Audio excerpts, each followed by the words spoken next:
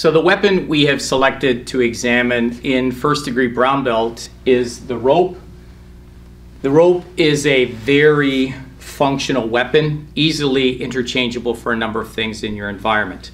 The official length somewhere between 2 feet and 3 feet, a little bit of variable based on your height and the expansion of your arms. At either end of the rope, we tie a knot, and the reason we tie a knot is so that when you're expanding and doing techniques with flexion, your hands don't slide off, so that gives you better leverage.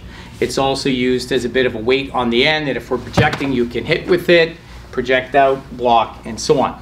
We use it to attack extremities of the body like the legs and the arms, and especially in and around the throat area to control him with the official techniques. Now, in a dojo, another thing that you can use is your belt. So you take your belt off, you fold it, loop it, and you're good to go. Pretty good strength in your techniques that you can apply. Let's suppose you're outside in your everyday use. You're walking down the street and you happen to have your Kenjute sweatshirt. It's hot out, you've got it draped over your shoulders, and you're being threatened, so you pull it off, loop it a couple of times, and there you go, ready to go. You have another rope skill application. Other natural things that you might have on you or about you, a belt. Belt holding up your pants, always interchangeable for rope techniques. You're in a business suit and you have a tie. The tie also interchangeable. And just as a side note, if you are wearing a tie, the standard tie that people wear, it's pretty easy to get choked yourself, but if it's a clip-on, the person goes to choke you, it breaks away. It's just something to think about. In the colder months, or maybe you're out in the hot and you need shade, something like a scarf. You know, you're walking down the street, you have the scarf, you're being attacked, you take the scarf off, you're ready to defend yourself. Once again, also be aware that if you have a scarf around your neck, it can be used to choke you as well. Also in your environment, something like a towel.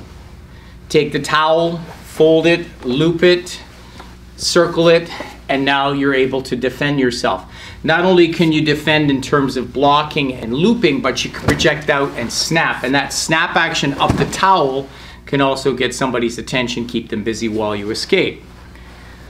A lot of young people these days are carrying keys with a lanyard.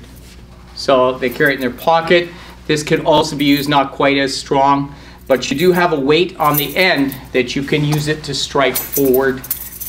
You're walking down the street and you have your pet, something like a dog leash.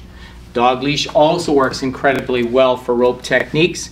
Not only does it work well as rope techniques, but in terms of noosing or looping, if you run it through the handle, it's pretty simple to apply a choke in a different manner that way. Now, outside on the street, it could be something you're in your backyard and you have access to your hose. Hose action can also be used, especially for wrapping. Very flexible idea. Around the house, something like an extension cord. You know, take the cord, fold it in half again, and now you have something that's got real strength for looping and trapping. You're in a gym, or you're working out, something like a skipping rope. Same idea, take the ends, fold them in half.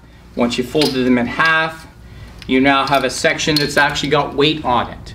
It's almost like a kasari idea for projecting and striking. Something that's a little bit nastier, if you're so inclined, is using a chain.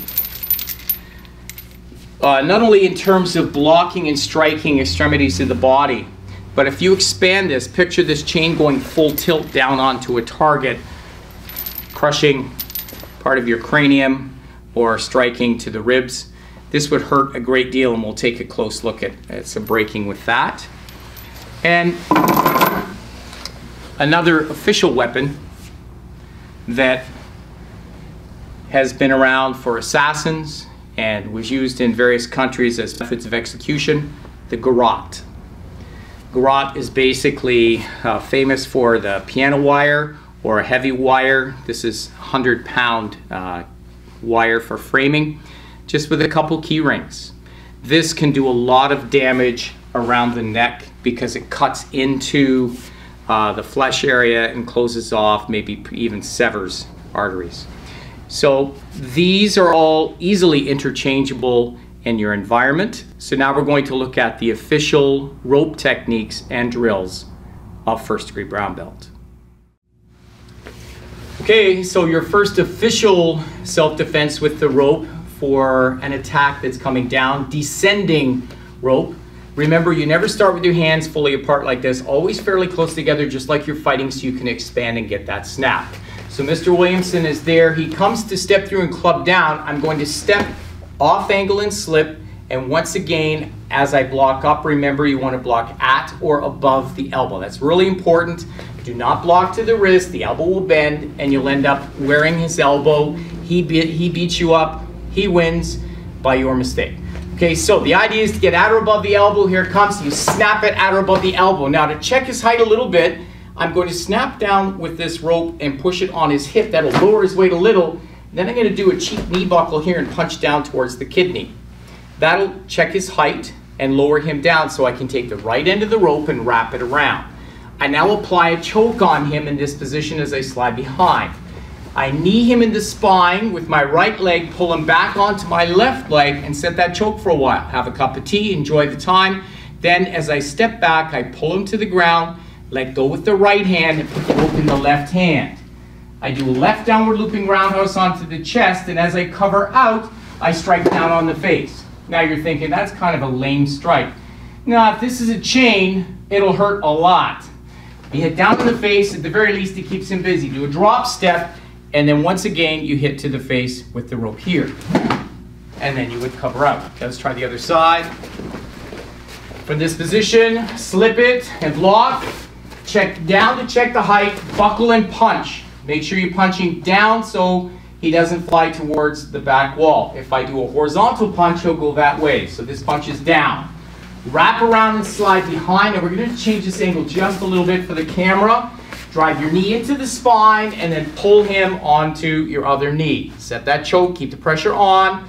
Let go with the right hand as you pull back. Left downward looping roundhouse on the throat or chest. Hit the face, drop step, hit the face again, and then cover out. Okay, up. Descending rope.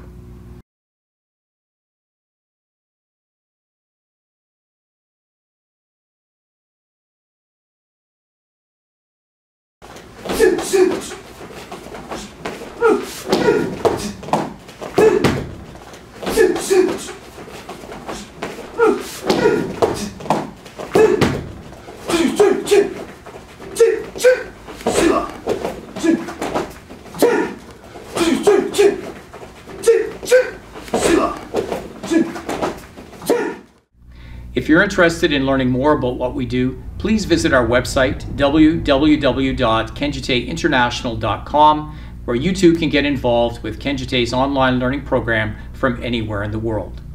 Thanks for watching.